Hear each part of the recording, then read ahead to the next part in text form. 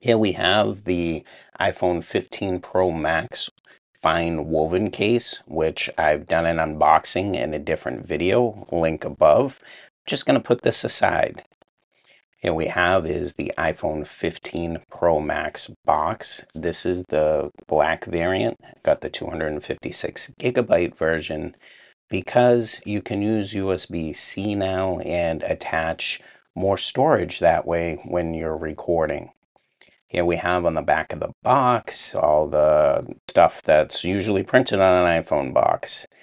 And, well, we don't really need a knife to open this up, so we're just going to pull the tabs on this box. These pull tabs were introduced last year with the iPhone 14, just to be more of an environmentally safe company so that we're not throwing too much plastic out. If you notice, the box is also not wrapped in plastic.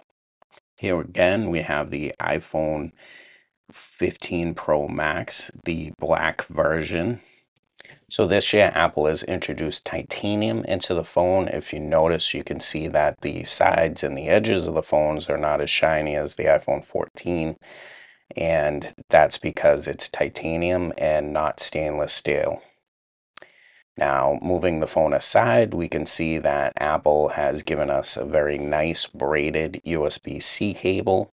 This one can get things done by charging and putting data, but you're going to want to get a newer one that has faster data speeds. Now, if we look in the little package, we get the normal information that talks about its eSIM now, as well as an Apple sticker. Unfortunately, I wish it was a black Apple sticker, but we can do what we can do. Again, here, that's just talking about eSIM, and then this is just the pretty much safety regulations for using the phone. No manual for the iPhone. And if you really want to look at the inside of the box, it kind of looks like an old school iPod. So moving this stuff away, we're going to get back into the iPhone itself. I'm just going to throw everything in here, get rid of the trash on the table. All right, so now let's pull this lovely Apple sticker. And if now you can see that this is the iPhone.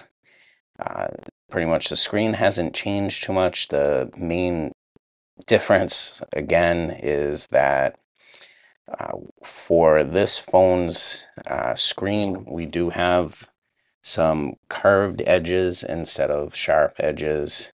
And we can also see that nice USB-C port. And we do have the speaker grills. Unfortunately, it is a mono speaker at the bottom. You have your 5G antenna, you have your power button,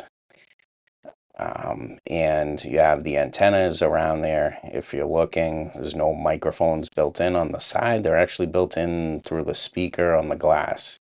The new thing now, which is an action button, and you're able to actually program that button. You have your rockers up and down. And as we're going, again, you can see that you have your antenna. And we do have the dynamic island, as well as a front-facing selfie camera that does record in 4K 30. Screen hasn't really changed, but the bezels have. Now, if we're looking at the new cameras, you can definitely see that that camera right there is a addition to the iPhone. I do appreciate your time, guys. This is the unboxing of the iPhone 15 Pro Max. Stay tuned. There's going to be a full discussion on my thoughts about the iPhone and my full review. Thank you again. This is Consumer Compute. This is a video that YouTube thinks you would like.